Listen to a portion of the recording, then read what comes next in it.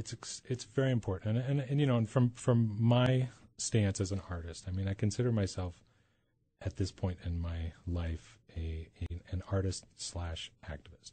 I mean, I really kind of I want to change things with my work and my efforts.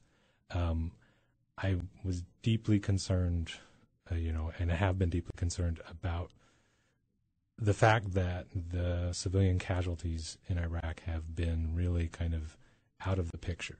I mean, you read countless articles, New York Times, Wall Street Journal, anywhere. The first thing that is always mentioned is our loss in blood and treasure, you know, and that there might be something saying, and not to mention the many thousands of, you know, but it's very rare. It's something that I think it's very difficult for us to accept as a country, as a culture.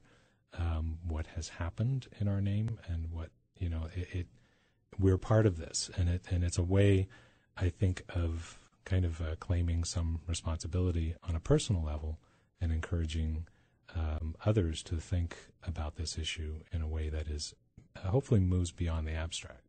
But again, perhaps an impossible task, but it seemed very important to try to make something that would get people to consider this really important issue. We're talking to Joseph Delappe, Associate Professor at UNR's Art Department and Director of the Digital Media Studio. We're talking about IraqiMemorial.org, an online exhibition and call to artists that is coming to fruition here